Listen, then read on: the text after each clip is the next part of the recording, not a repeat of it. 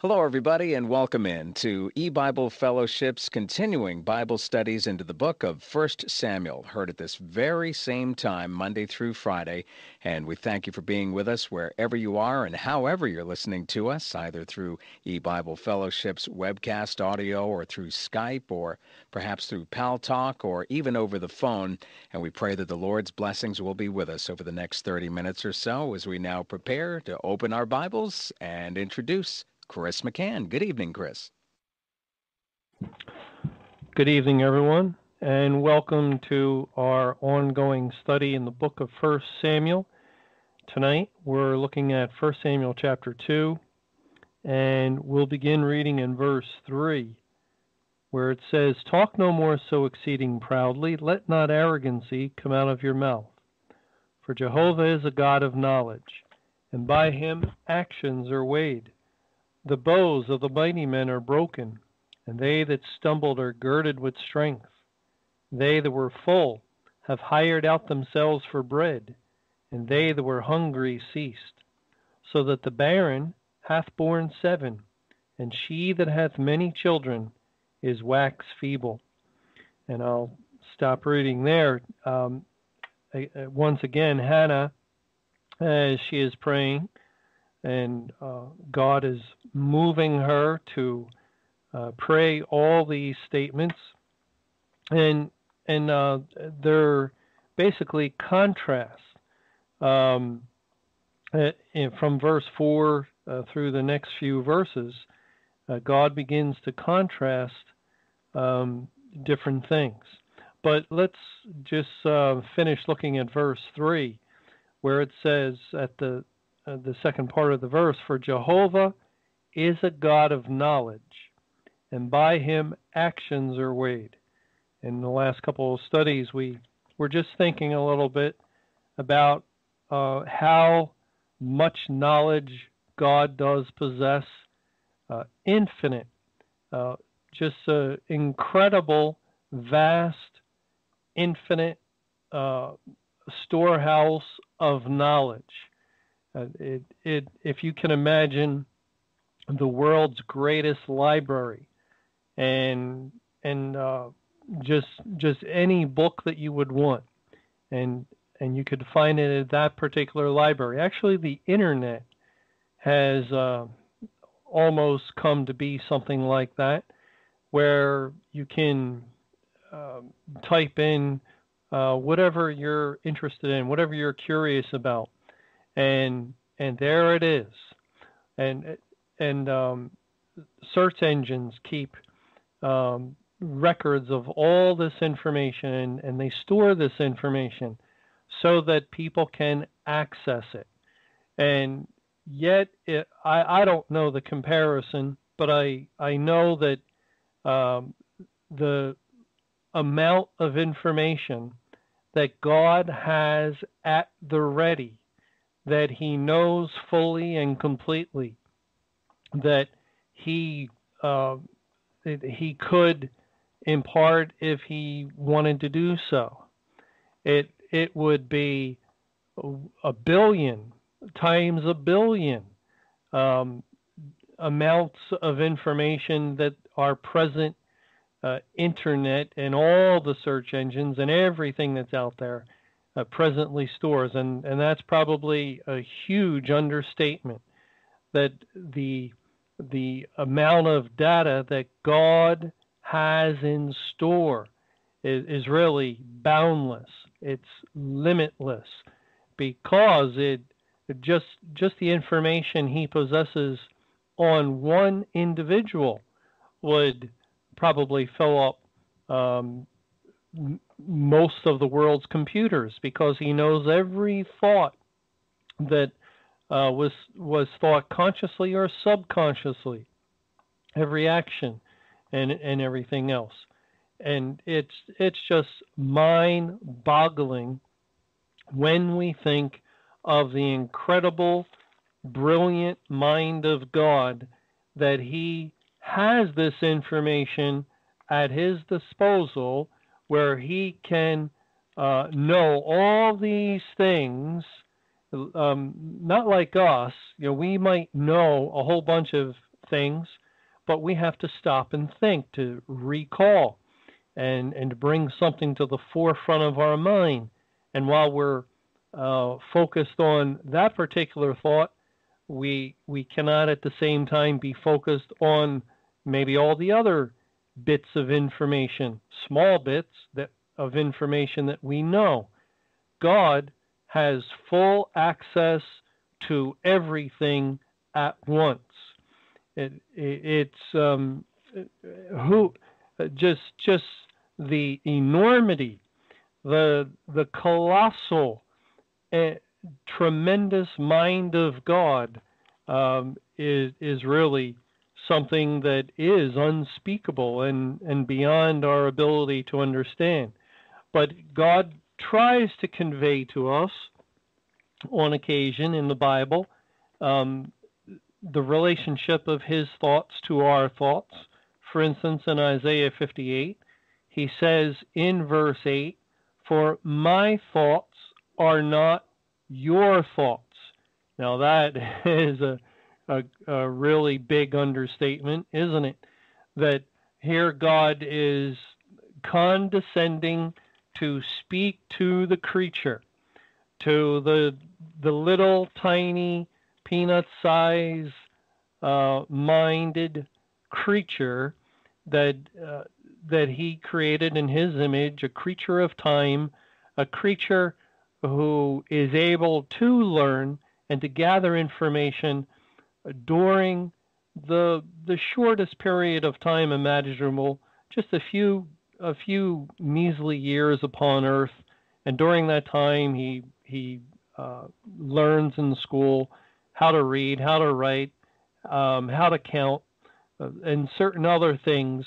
And yet, what can a creature learn in a limited, finite space of time in comparison to the Creator, who has no beginning and has no end and is eternal?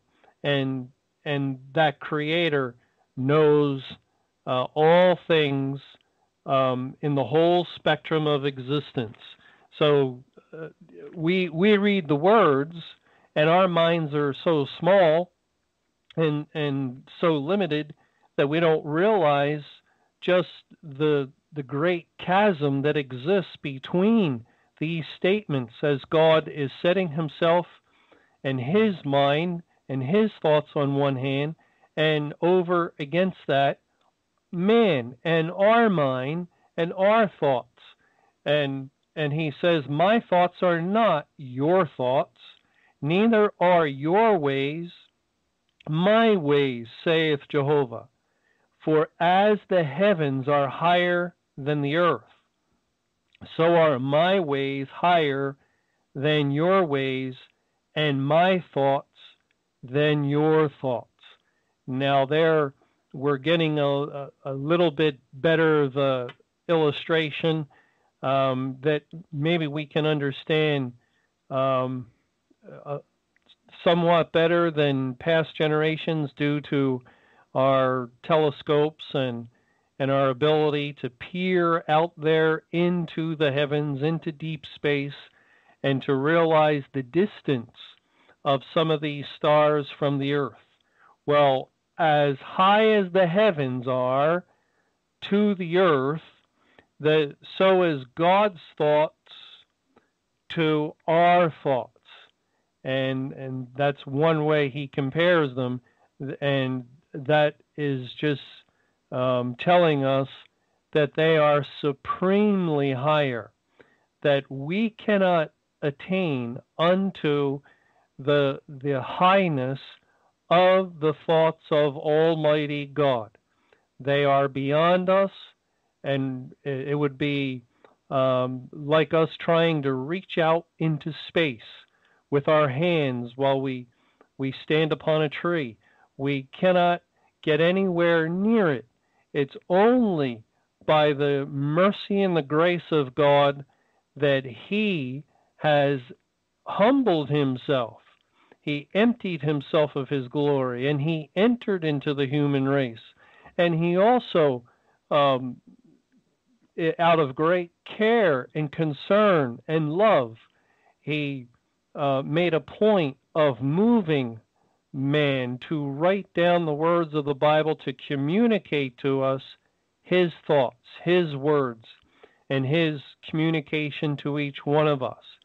And of course, that wasn't enough, because still, even though we have it written in human language and then translated into our own tongue, that's not enough to help us understand. We see that when we see people all over the world who are confounded again and again by the Bible.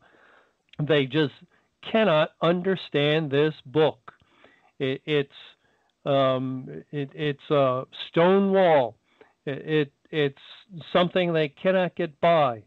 All kinds of people think they know how to understand the Bible, and they try to use their intellects to come to what they think is a right understanding, and constantly they are opposed. God fights against the proud, and it's only when it's his good pleasure and when he determines that he wants someone to know the truth, that he opens up their understanding, and he gives certain individuals the ability to understand somewhat the Word of God, these extremely high thoughts of the Most High God.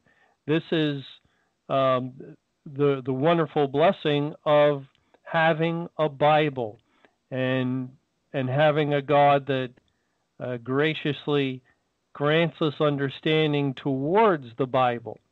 Well, let's go back to chapter 2 of 1 Samuel and finish verse 3. For Jehovah is a God of knowledge, and by him actions are weighed. Now, the word actions is a word that's translated as act or deed, doing, invention, occasion, or work, or works. For instance, in Psalm 14, it says in verse 1, the fool has said in his heart, there is no God. They are corrupt.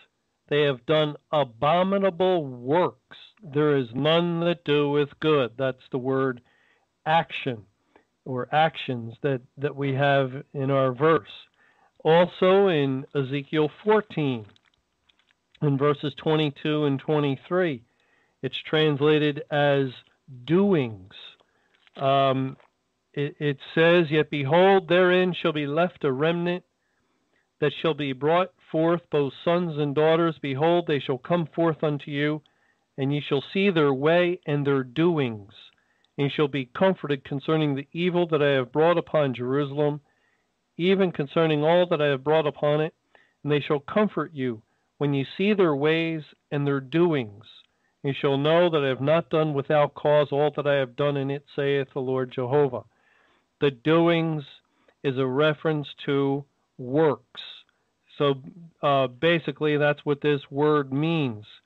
The works of men. And of course, the works of men are normally evil. If they're unsaved, they are contrary to God.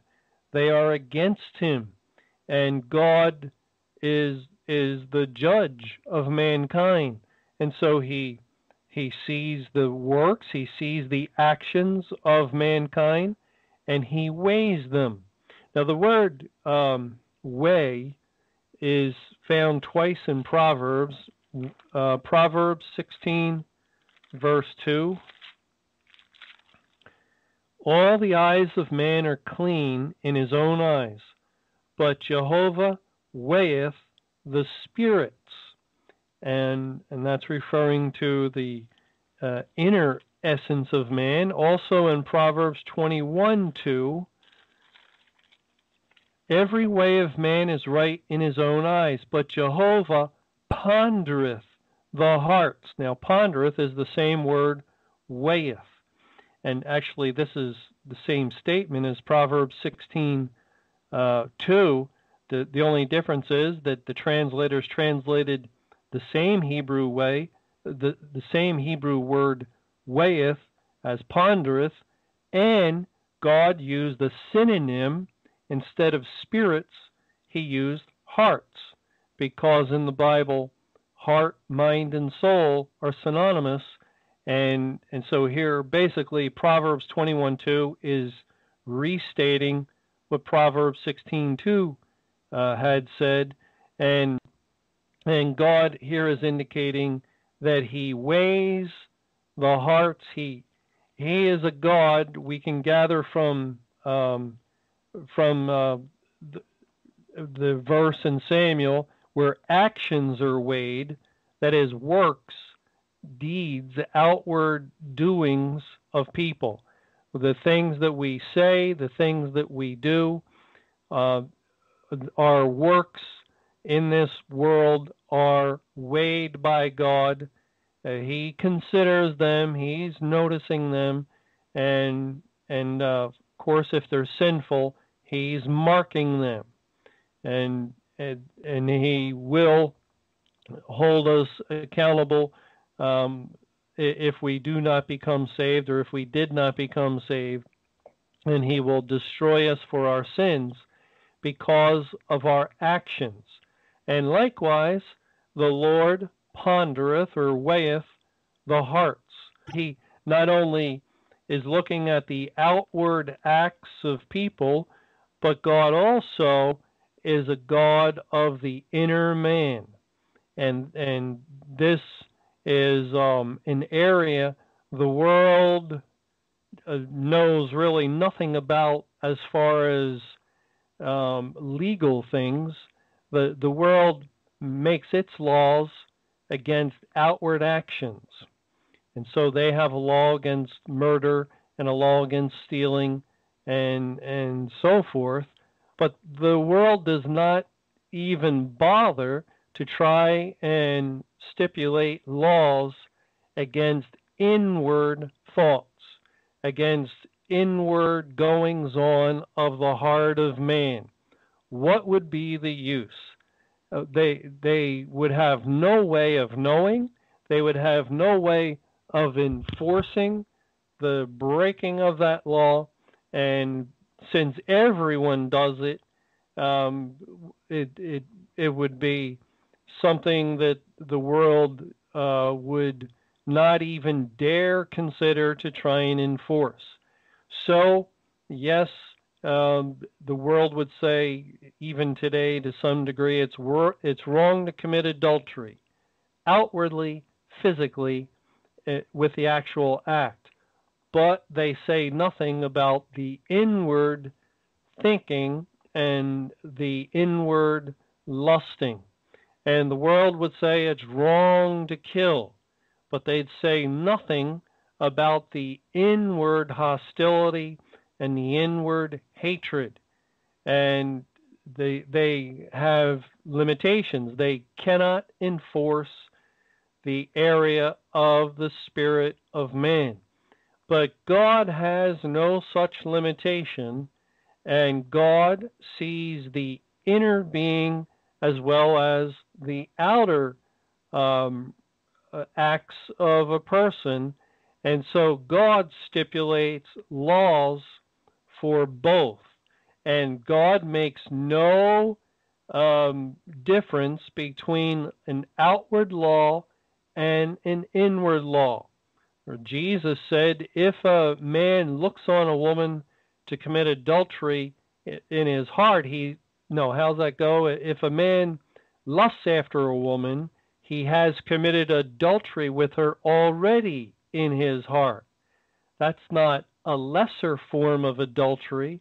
That is adultery in God's eyes. It is a sinful transgression of the law, and that sin alone, without the outward act, would be enough to convict and condemn and destroy a man completely. Because if you transgress in one point, the Bible says you're guilty of all. God makes no distinction. between the outer and the inner sin. He sees both. He weighs both.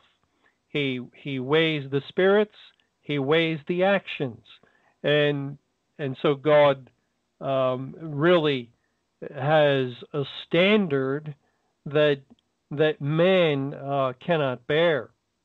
And this is one of the problems with mankind, and why they don't want to, of their own accord, go to God according to His Word. They don't like the light. They don't want that that introspection that the Word of God brings as it shines the light of purity and holiness and truth into their hearts. But maybe if it just remained outside, maybe they could endure. Certainly, more people could. They would be fine with trying to maintain an outer obedience to the Word of God. But the Word of God requires much more, much greater obedience, an inner obedience. And who can bear that, to always have your thoughts scrutinized and analyzed and pondered and weighed, and to have God seeing everything you do. No, we'd rather not have God in all of our thoughts. We'd rather not have Him, not have anything to do with Him at all, if that's what is going to happen. And so people, they flee the light and they try to get away from it. But this is the standard, whether we like it or not. The standard is absolute perfection, and that's what it says in Matthew chapter 5 in verse 48. Be therefore perfect, even as your Father which is in heaven is perfect. Perfect outwardly, perfect inwardly. A perfect being, a perfect creature, because we're made in the image and likeness of a perfect God. But nobody can be perfect. No one can obey God perfectly. We'll fail. And that's one of the reasons God gave the law, so that we would see our failures and our constant sins and our transgressions, and how we fall short of the glory of God. And then we would realize the wages of this sin is death, and we're under His wrath, and we're subject to destruction, and eternal destruction, and annihilation forever, where we cease to exist. And God used this. He used the law to bring us to the end of it. And at the end of the law, if we're one of His children, if He has drawn us along this route of seeing our sins and being made sorry for our sins, we'll find the Lord Jesus Christ, who is the end of the law. And then we realize the grace of God and the mercy of God, and that He has come for sinners. He didn't come to call the righteous, because there's none righteous. Oh, there may be some who, like the rich young ruler, they'll claim that they keep those outer laws, but there's none that can keep the inner law, the law of the heart. And so there's none righteous, no, not one in all the world. And so the child of God rejoices and thanks the Lord that Christ came to call sinners to repentance and not the righteous. Well, going back to 1 Samuel 2 and into verse 4, it says, the bows of the mighty men are broken, and they that stumbled are girded with strength. Now, here the statement, the bows of the mighty men are broken, is indicating the weapons of the mighty men, and these would be men in opposition to God and his kingdom, the enemies of God. They're ones who would shoot bow and arrow at the people of God, and now Hannah is praying and rejoicing because the birth of Samuel has given occasion to exclaim these types of statements: the bows of the mighty men are broken. Or, in other words, as Samuel typifies the birth of Christ, the Messiah, it's pointing to the power, the weapons of the enemy are destroyed. They are broken. God says in Psalm 37, in verses 14 and 15, the wicked have drawn out the sword and have bent their bow to cast down the poor and needy, and to slay such as be of upright conversation. Their sword shall enter into their own heart, and their bows shall be broken. So you see how God is turning it around upon the enemies of his kingdom, the kingdom of light, and the kingdom of his people. And he takes the weapon right out of the hands of the one that would dare shoot an arrow towards the poor and needy, and he breaks it.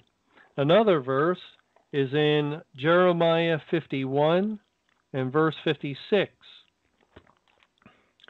And there it says, because the spoiler is come upon her, even upon Babylon, and her mighty men are taken, every one of their bows is broken, for Jehovah God of recompenses shall surely requite. Now we get a very good image of what God is talking about, because Babylon is picturing the kingdom of Satan as he came against the people of God. Israel, King Nebuchadnezzar historically came with Babylon against Israel or Judah, but spiritually Satan came and his emissaries against the churches and congregations during the Great Tribulation, and they came to do hurt to the people of God, and they did overcome the children of God. Remember, the two witnesses were overcome for 3.5 days, or pointing to 2,300 evening mornings, the first part of the Great Tribulation. But God has a plan, and he turns it around, and at the end of 70 years, or at the end of the Great Tribulation, he now fights against the ones that he had commissioned, Satan and his army, the king of Babylon. And God takes their mighty men and takes their bows and breaks them. And it is a picture of the judgment of God upon the ungodly, because they, even though God commissioned them and used them, as he spoke of Nebuchadnezzar as his servant, it doesn't excuse the responsibility of the sins that that historically Nebuchadnezzar was guilty of, and also that Satan was guilty of, and all those that were used by him in destroying the churches and congregations. They bear their responsibility for their sins. All God, in using them, just simply lifted his hand of restraint and let them go forth and destroy.